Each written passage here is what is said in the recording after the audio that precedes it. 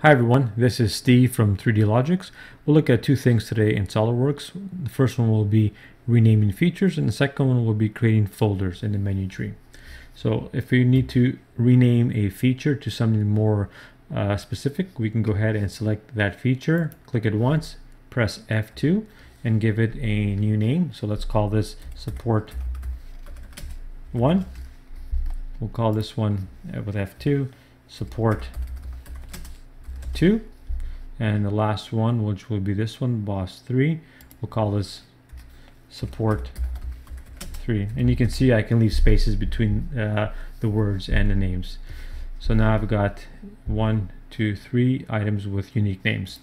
Now if I need to group these in a folder to make it more easier to modify and to search for, I can select multiple features with Control, and then right click, select add to new folder, and then I can call this new folder a new name. So I'll call it Support Structures.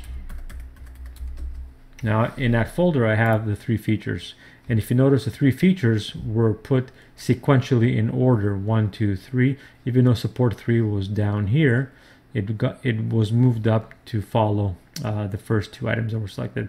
So it's very important when you make a folder, your features will move up or down the model tree to be sequential. So take care of that. Make sure nothing will fail when your model gets regenerated though. And that's it. Hopefully you enjoyed this short video, and don't forget to like the video and subscribe to our channel. Thank you.